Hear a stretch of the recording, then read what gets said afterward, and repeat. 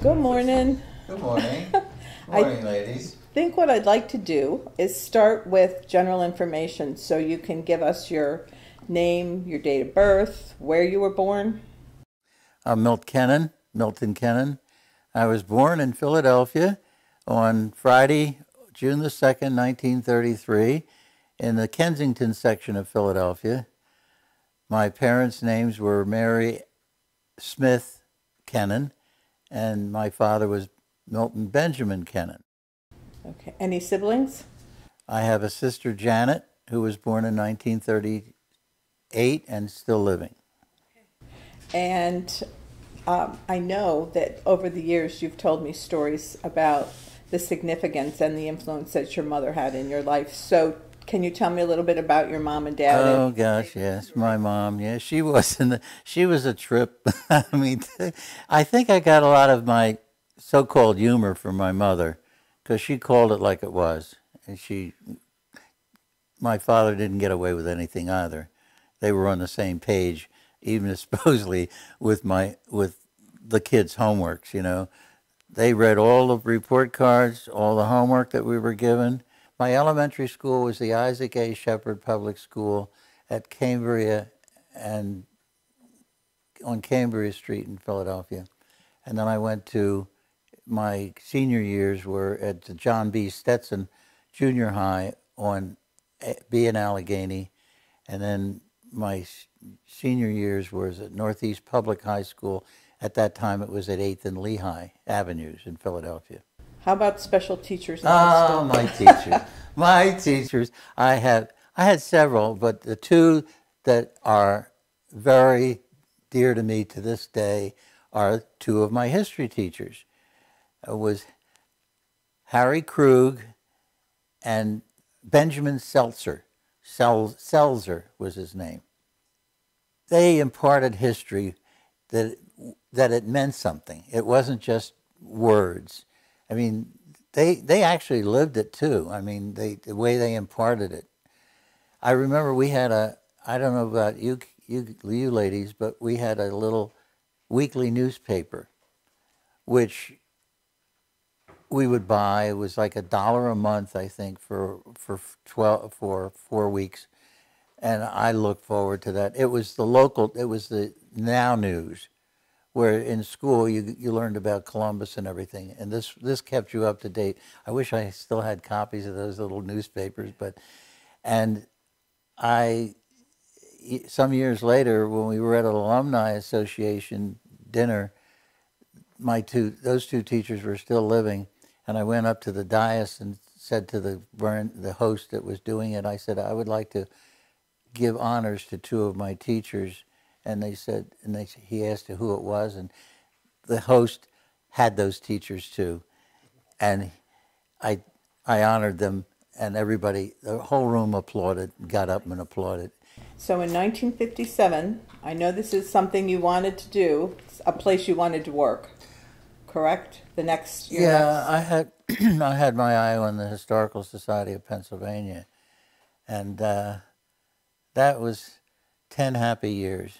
10 happy years. And Mr. Nicholas Wainwright, who was the director, was a wonderful person. He wrote a book on lithography, which I thought we might have it here. And I think I helped him with the book. And that was good because you got to know the collections and, you know, look up and then these old views in Philadelphia. And that's, oh gosh, you'll love this. I just thought of it. One day, I was downstairs doing something on the first floor, I think in an exhibit, and this man came in the door. He was drunk. And I looked at him and I said, I know that face. It was John Barrymore, Jr. He was drunk as the day is long. He had a box under his arm. It was his dad. His father wanted to be buried in Philadelphia with his grandmother, Mrs. Drew, who owned a theater down on Arch Street. He didn't want to be buried out in Hollywood. He was buried in Hollywood, and he wanted to be reinterned here in Mount Peace Cemetery in Philadelphia. And he said, yeah, I'm here to bury my father.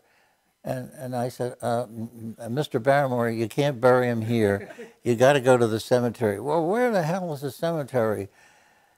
And the cab was still outside, so I took him back outside, and I said, this man wants to go to Mount Peace Cemetery. Do you know where it is? He says, yeah, and off he went to the cemetery. Well, the upshot was, I found out later, he got his father buried, and he stuck the cemetery with the bill. He didn't pay. He never paid the bill for the interment.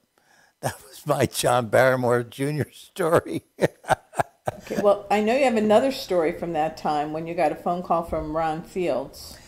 Yeah, I got a call from Ron Fields, who is, I guess, still living, I guess. I don't know. I haven't seen him in years. Is the grandson of W.C. Fields, the comedian, world known. Well, it took me back for a moment because I said, Mr. Fields, how did you track me down, or why? You know, he said, well, you had an article in the Philadelphia Bulletin, written by Jim Smart. I think the column was called Our Town, and he would write human interest story like today's Lester Truck thing. And I wrote this story about W.C. Fields, and he saw it, or somebody sent it to him. And that story led me to know the Fields family. Ron Fields came to Philadelphia. We did a field trip of all the sites that were associated with his grandfather in the theater days and all of that. And we became good friends. And I met Bill, who was his brother, who was, at that time, worked for the FBI, and Ron was actually like the head of the family, preserving the family heritage and taking, that people didn't abuse the name or take it, So he said, oh, would you like to meet my father, Claude Fields? That was the son of W.C. Fields. He says, oh, well, sure, why not? So I said, is he here in town? He says, no, he's in Hollywood. Well, it happened to be that I was going to California in about 6 months. So he called up his father and he said, oh, you got to meet this guy, Milt Kenin, yeah. So eventually I went out to California and met Mr. Fields. You thought you were looking at W.C. Fields. I mean, it was like the image of his father. William Fields, the entertainer, was William Claude Fields, but he was born Claude William Fields, but he never used Claude. So the son didn't use William, he used Claude. So he said to me one day, I was out there, he says, well, what are you doing tomorrow night? Oh, would you like to go to a party? Okay, I'm up for a party, So I said, where? He said, I'm not going to tell you. Mr. Fields was a lawyer for the stars, the celebrities, and other people, but there's less celebrities. So off we go. We go to Beverly Hills. I said, uh-oh, this is big time. You knew right away, Beverly Hills. So get out of the car, go up the drive. He rings the doorbell. And this woman comes to the door. She's got an apron on and a spatula in her hand. I froze. It was Barbara Stanwyck with a pulpit. She says, hi, Claude, come on in. Who's your friend? Before he could answer, she's on the back of the house making the hamburgers. She says, I'm going to have a few friends over lately. Yeah. So there was a whole litany of celebrities that came to the party. Maureen O'Hara, Bruce Cabot, Randolph Scott. Was I out of my league? I mean, I didn't know these people. What do you talk about? The movies? What could I talk about? What an event that was. Barbara Stanwyck standing with a spatula in her hand, hamburgers, of all people. She had a maid, but she did the work. So while you were there, I know you did one other thing. Yeah. So I'm in Santa Monica. So I went all of a sudden I thought of Laurel and Hardy. I don't know what because I was in a Laurel and Hardy tent club in Philadelphia, Two Tars tent. So I wanted to find out. I said, they had phone books in those days, you know. So I looked at, and Stan Laurel was listed in the phone book. I said, okay. So I go into the phone booth, and I dialed the number. This man picks up the phone. Hello, this is Stan. Ah, this is Stan. I said, okay, I'm a fan. You know, I said, I enjoyed your films with Oliver Hardy. He said, what are you doing today? I said, well, I'm on the phone talking to you, and then I'm going back to Philadelphia tomorrow, the next day or something. He says, you free for lunch? Yeah. So I said, how far? I said, I'm in Santa Monica. He said, well, I'll give you the address and hop in the cab and come on over. I went in the cab. So I got to this apartment house, and they let me in, and he was on the 3rd floor overlooking the ocean in Santa Monica. He had a lunch on the terrace. I was in this apartment with Stan Laurel, and this whole apartment was just loaded with pictures of his days with Stan Laurel and other celebrities. Unforgettable. Unforgettable.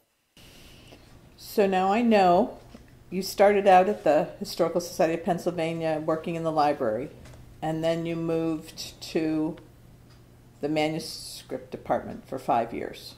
I was in the reading room or the library, and then I went to the manuscripts department. Okay, and there was one thing that stands out from that manuscript. Well, I always had an interest because of those 2 history teachers that really led me down the history path to get further into the world of history beyond the printed word.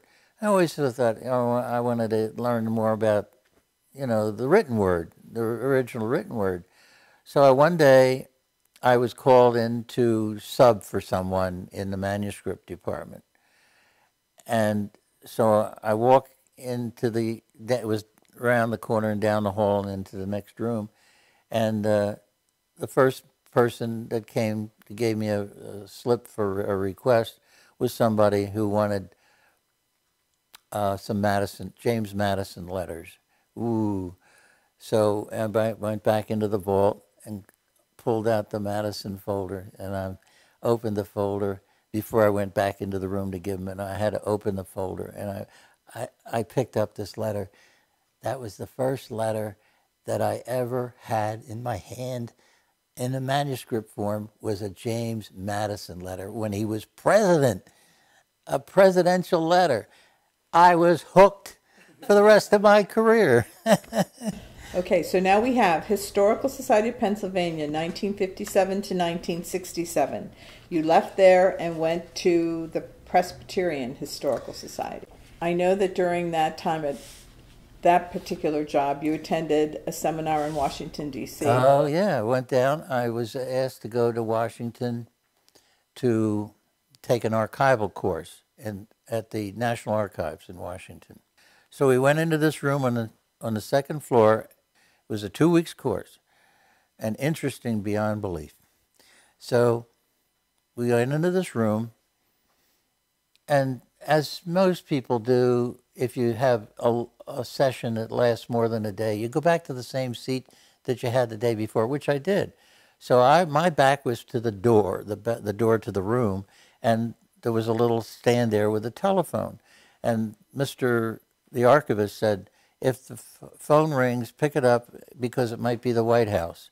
And that was a fantastic week. I mean, the memories of that class, the imparting of the information about, and we went down to the archives and saw the Declaration of Independence and all that stuff and all these things.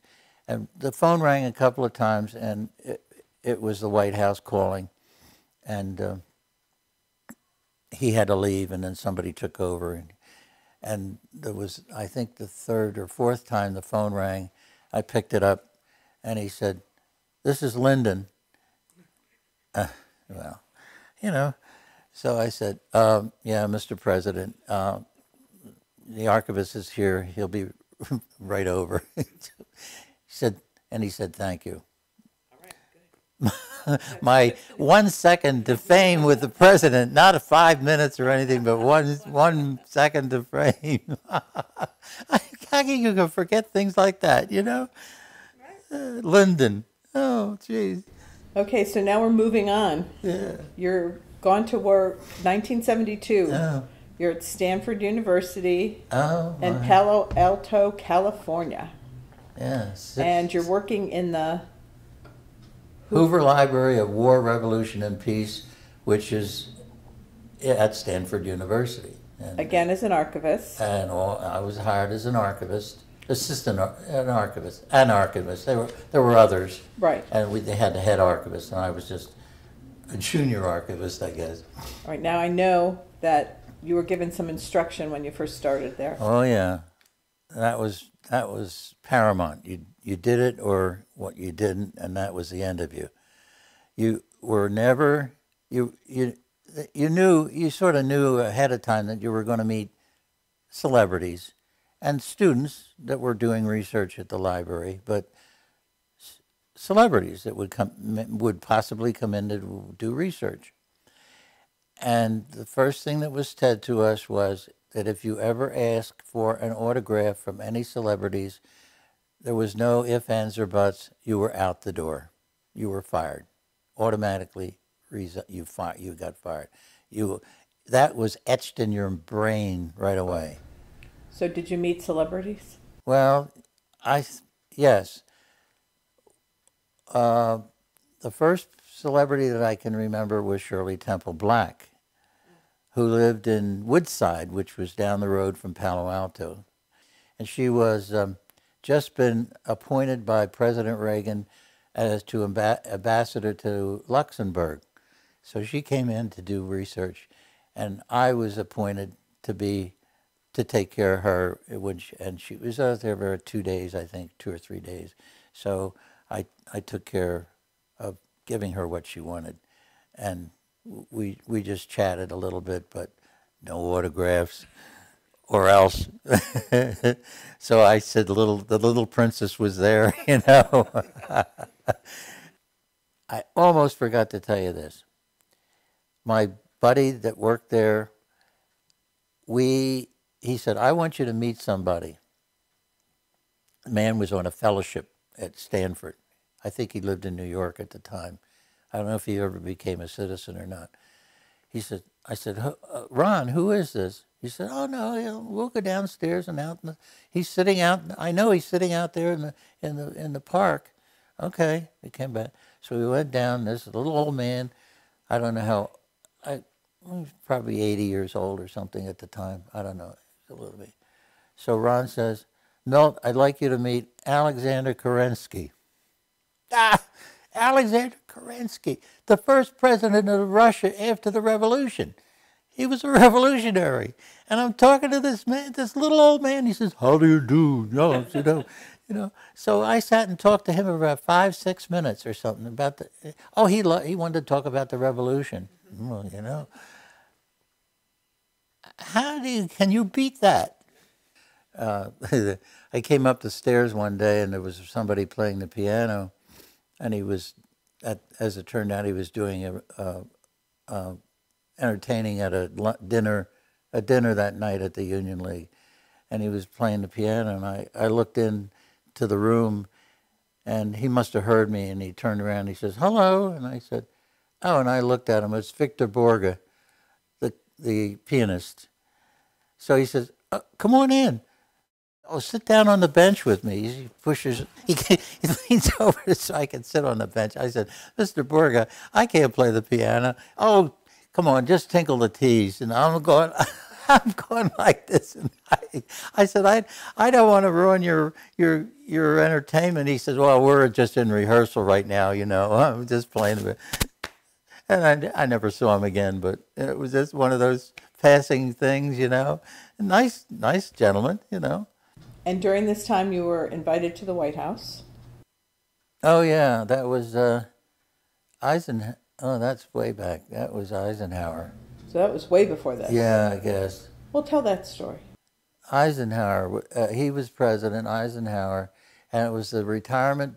I was invited to a retirement dinner of John Foster Dulles, the Secretary of State. Oh, geez. And I'm in the state dining room with all these politicians and whatnot. So we just go through the line, and I met John Foster Dulles and all the cabinet members, I guess, at the time, and who knows what. And there's President Eisenhower, and Mamie. How did you get invited there?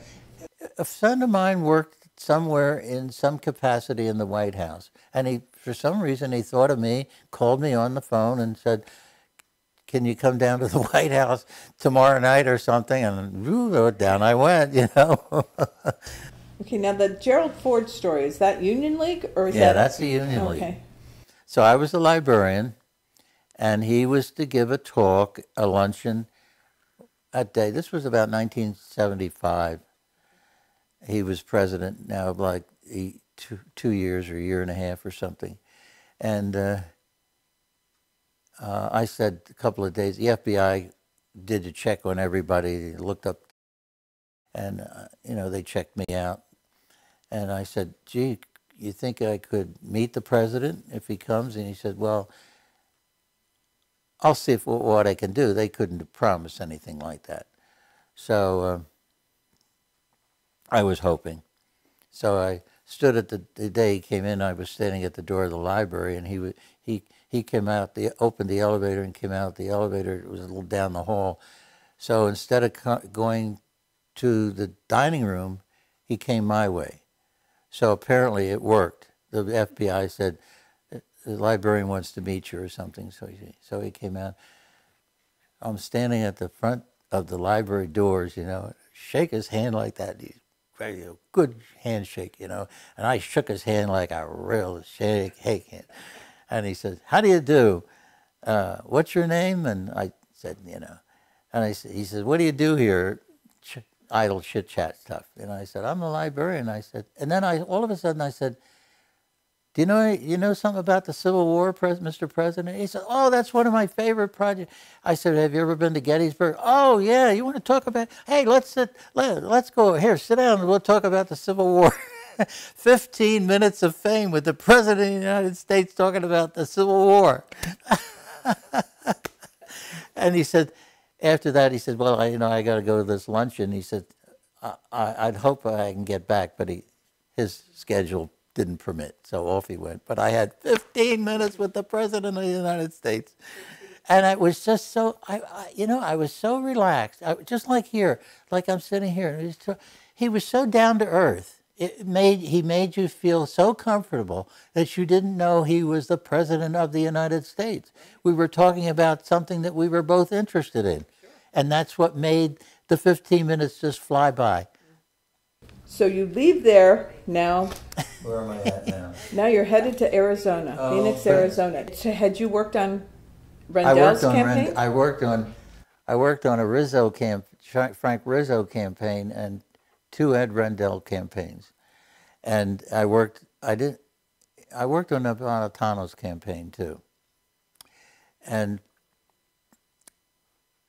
they were both together at that point in the dining room. They were going around saying hello to everybody, and she recognized me. And Ed Rendell was standing next, and Janet Napolitano says, "Oh, here's one of my former workers on my campaign." And he said, "I know you." He remembered me. He said, "Oh, Janet, he worked for me too." Well, we both get credit. And then you worked on another campaign. How about that? What was that one? In Arizona. Oh, yeah. I worked for this guy. Geez, I can't remember his name. He was running against somebody by the name of John McCain. Well, you know what happened. We put a good campaign through, We thought we did a good job. And he lost, of course, this man. And John won, of course. So this man said, "Well, I'm going to give you a farewell luncheon." So to the campaign work, to the people. The campaign workers, So he said, "We're going up to Flagstaff to this restaurant in Flagstaff." We were in Phoenix at the time, We all went to Flagstaff. I don't know what, some association he had with Flagstaff. I don't know what it was. So I don't know how this happened, but it did. We walk in the restaurant, and our friend, the former candidate for office, was going to order for us, or we were going to say what we wanted. The door opens, and John McCain comes into the restaurant. Stop! I'm buying for everybody. Now, he's buying for the losers. He didn't have to do that. Very, very nice guy. So, as it turned out, we all sat at the table. John sat across from me. You know. He said something like, "How do you like the hamburgers?" I said, Senator, they're very good. He said, "Well, I come here quite often," because he didn't live that far away. No, he lived in Cottonwood. I don't know. Where's Cottonwood? Is that Sedona? Yeah, but we were in Flagstaff. So he said, "Yeah, I lived in Cottonwood." So we talked a little bit about Washington and all that. John McCain gives me a hamburger. So let's talk about your time with the Historical Society here in Doylestown. You returned to Pennsylvania, as Sherry said, in 2009. How did you find us? How did you come to this? Well, first I lived with my niece. She lived at that time in Buckingham, and for some time, and then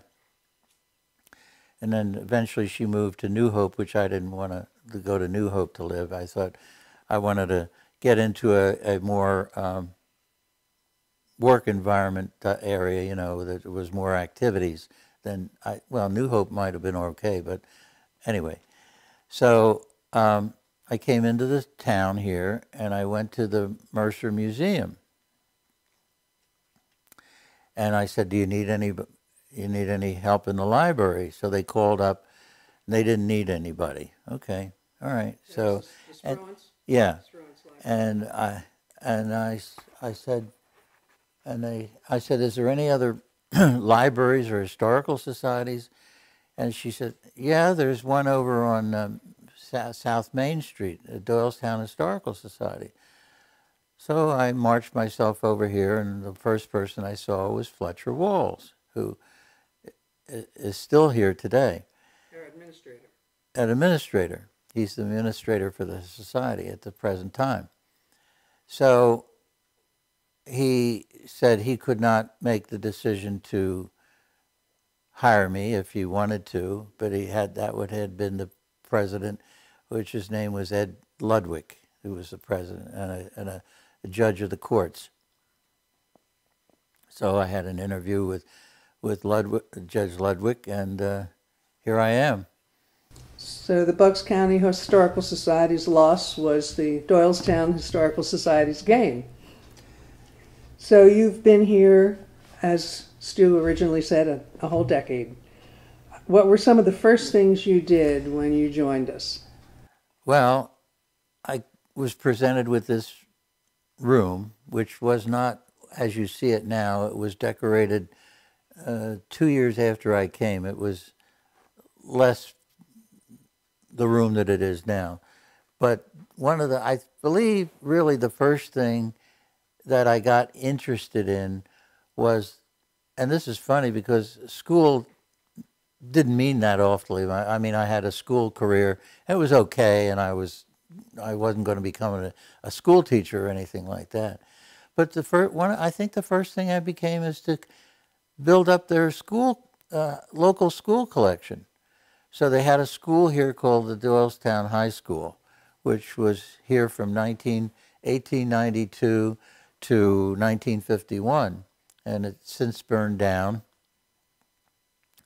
And we had some records of it here, which is over to my left, and I proceeded to, over the years, to build up the collections we have an entire collection of all their yearbooks from, the yearbook started in 1918, and lasted until the school closed in 51.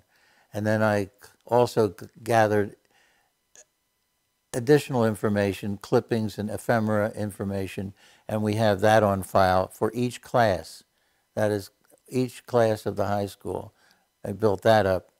And then I also built up the collection of the Central Bucks West High School from 1952 to the present time, 2019. And we have all those yearbooks and also a file for every class, for anything events that happened in the history of that particular class. We would have it on file. As much as people contribute the material to us, we have it. So, and we have all the yearbooks of that school too, up to the present time. And as we sit here in the library and your desk is over to your right, behind your desk is a whole bank of filing cabinets. That's something else you established, correct? Well, I believe that to a degree, a lot of it was here. That was something that was also here. I just, again, built that up. What we have here is over 2,000 files on real estate, mainly the Doylestown borough. Of just about every street is represented in our files here, which is like 2,000 folders, give and take. And every house number. And just about every house number. And it's constantly in use. People come in here. We have a house researcher that uses it, Kurt Spence, who uses it to do house histories upon request. If someone comes in and wants their house researched, he will do it. And they're wonderful research tools and we have each one that he does on file here. And we also have collections of businesses, about 15 drawers of businesses in alphabetical order, mainly Doylestown, and there's some in the outlining districts, but mostly Doylestown. Businesses that no longer exist, buildings that have since opened up since I've been here. Some have closed, and we try to keep the records going. If a business closes, I usually put on the file, closed April 1951, 18, whatever the month is, and something that opens, I put the clippings in there and say opened October 2019 or something like that. And we also have numerous collections down in the archives of various families, businesses that you have compiled over the years. Oh yeah, we have major collections. I would say we have 75 collections down there of varying sizes. Some 1 box, some 18 boxes. There's a collection of genealogical materials, which is our largest collection, which is 25 boxes. Yeah, it's not used much, but it's there if one wants to use it. So in addition to all your archival duties, what would you say you're most proud of having accomplished, perhaps in the research line here at the Society? I'm thinking specifically of some of the programs that we've put together.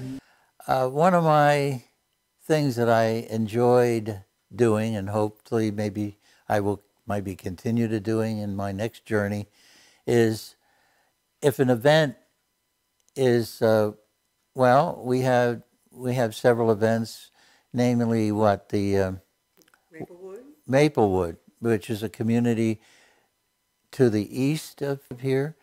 It's a community of 186 houses, out of Doylestown, which was once the start of Plumstead and maybe Buckingham, I'm not sure, but now it's merged into Doylestown Borough.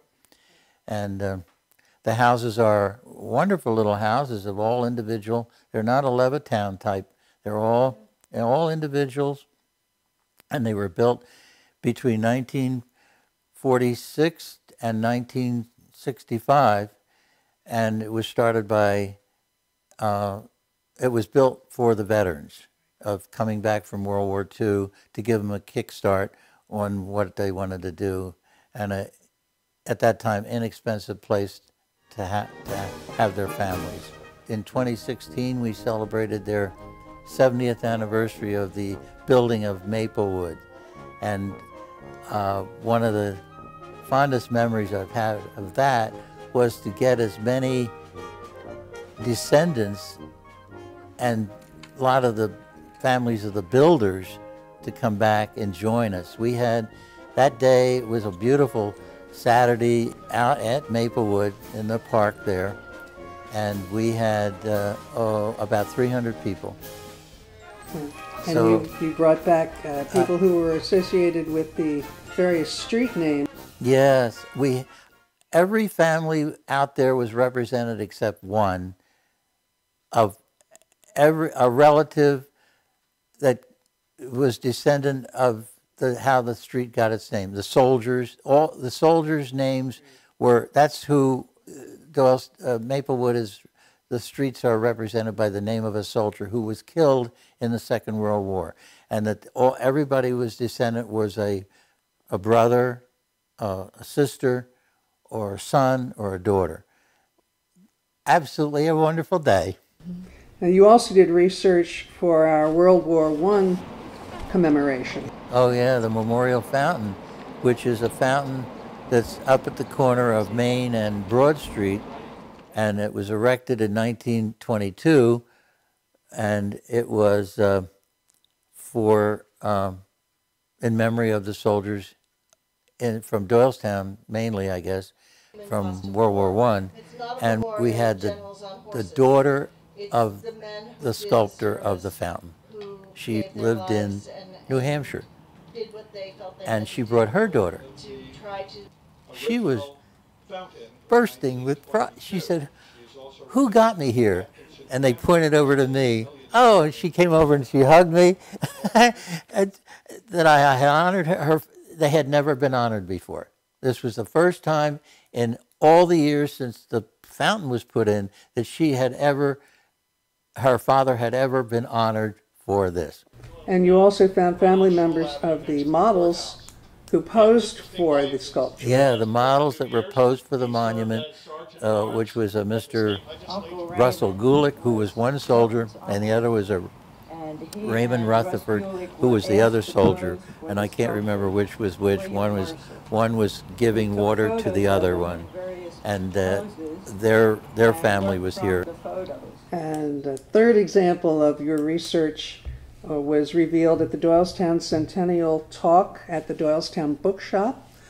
Yes, that was in March of 2018.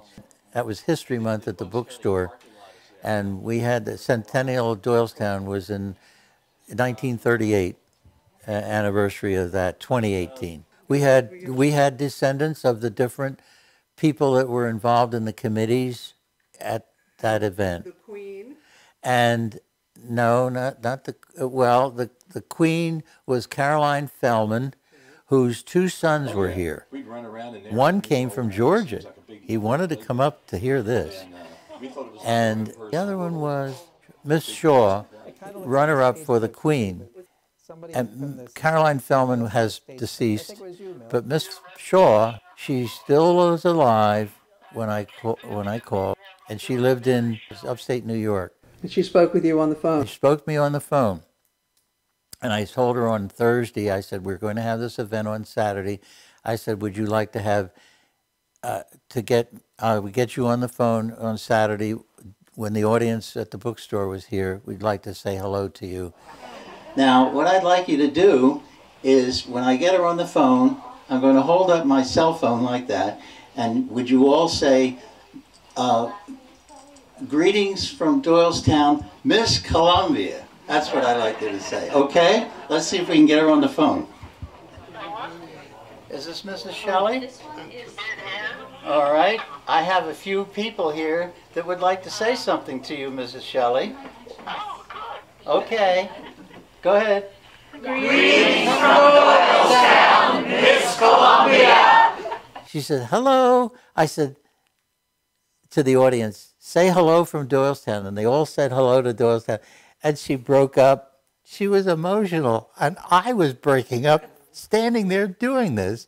But that's the things that I love to do, you know, to get living descendants of an event, and that was 80 years ago, and here this woman is still alive, and in the audience was a lady that was in that class of 1938, and she knew these gals. She was not in the parade, she was an onlooker, and she was a neighbor of mine in the building that I used to live. That was priceless. I love that, to talk to this lady. She said, "Oh, hello, Doylestown," you know.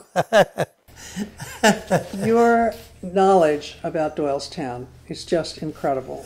And considering that you're a relative newcomer, 10 years in the town, and your memory of the detail of the town is also incredible. What's your secret? I don't think it's a secret. I think it's just acquiring the knowledge of the place you're at. And just absorbing it and being interested in it. Some people don't even know their neighbors. I have to know everything. If I lived in like Maplewood, I'd have to know everybody in the 186 houses. I'd have to know everybody. I walk down the street and I say hello to this people, and they say, "Oh, I know you." And I would be the world's worst introvert. Extrovert, whoa, you know. And I have a great, I've worked with a lot of wonderful people here at the Doylestown Historical Society, and two are sitting right here with me. So, Sherry Halderson and Jean Rollo. So, you will be missed. Yeah. So is there anything else that you would like to share with us? I'll think about something tomorrow and I'll bring you all back, but Okay. I can't, I just, that was that. Well, I should also remind you about the large plaque on the Millennial Wall that you unearthed at Central Bucks West High School. Oh, yeah. Well, I was over at the Central Bucks West High School any number of years ago now, and the principal, Mr. Kevin Munley, said when I was over there, I think I was over there to get yearbooks, copies of yearbooks to add to our Central Bucks West High School yearbook collection. And he said, "Oh, Milt, you might be interested in this thing." So he took me out to the loading dock, and there on the floor was the cornerstone of the original Doylestown High School building. And we have photographs of it when it was in place, facing the Broad Street entrance of the high school. And we eventually, through Judge Ludwig, who was the spearhead at that time, we got it erected back on the Millennium Wall at the site of the high school. So I guess I was a contributing factor for that. And I have one thing that I just popped into my head that I think you'd want to mention before we close, and that's the Calvert exhibit and how that came about. Oh my God! Yeah, it takes a couple of people to jog your memory. Well, I came across some articles on this artist. I've never heard of him, but Walter Calvert, who was an artist who lived from 1901 to 1916 or so. And I said, gee, if a lot of his works are around, maybe we could have an exhibit or something on this, because I don't think we've ever had an exhibit on an artist, a local artist. So I did a little more digging, and in the yearbook, in the Doylestown High School yearbooks, and I was flipping through and I came across the yearbook for 1956. And in the book was a picture of Mr. Calvert's daughter pointing up on the wall of her father's picture of the high school that he did some years before. And I said, oh, here I go again. I wonder if she's still around. Another connection. So I did my digging, and lo and behold, she's living in New Hope area. And I called on the phone and I said, we might like to have an exhibit of your father's works. I said, do you have anything of your father's works? Well, that was an understatement. Off we go, and she was a most hospitable person, and my God, she had laid out on her furniture all these sketches and pictures of her father. Whoa! He was an illustrator for Saturday Evening Post. I said, was any of your father's works ever exhibited? She said, no. We're first. She was ecstatic that we were going to honor her father. She couldn't be more happy than anybody I've ever seen before. Yeah. She was almost in tears. Yeah. Yep. And she came and she held court every Saturday in June. Right. Came here and stayed to the beginning and the end. And God, the people came in and knew her and her husband. Right. And it was just a marvelous month of June, all because I had this kernel of interest in some pictures I saw about maybe we would do an exhibit on this artist. And it led to that. Okay, now you told me that there was something written in your high school yearbook. My yearbook, under my name, as many people put a caption under their pictures, it says historian. It was historian that hit me. And I said, I have to live up to that, I guess.